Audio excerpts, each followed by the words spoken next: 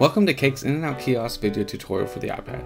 In this video, I will be giving you an overview of the In Out Kiosk for the iPad and show you how you can use this app in your own facility. You can download the In Out Kiosk app from the App Store or iTunes. Also, if you would like to know how to grant a kiosk ID to the staff or parents, please watch our kiosk ID video tutorial.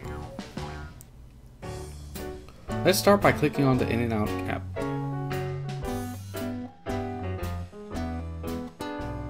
Here we have the primary login screen for the facility you want the In Out Kiosk to sync with.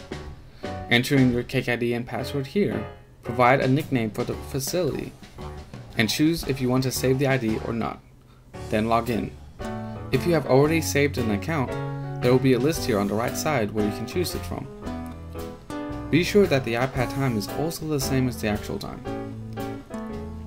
Now that we are logged in, you will notice that the numerical pad is here, date and time, and a section where the announcements can be read by the people signing in or out. Let's go ahead and have one of our parents sign in to the In Out Kiosk. He will enter in his 4-digit PIN number, and as you can see, we are directed to a new page. His name and picture will be shown here, along with his account balance for the facility. His children is then listed here. Now Jason will select whether he wants to sign in or out his children. You can side scroll left and right if you have multiple children. Now he will click Save and Exit. A neat feature exclusive to the iPad is the built-in camera that will allow the In Out Kiosk to take a snapshot of Jason for the attendance records. The information will immediately be synced to Cake Connect and will be ready to download to Cake Desktop. Now let's clock in a staff member. Let's have Clenzy clock into our In Out Kiosk.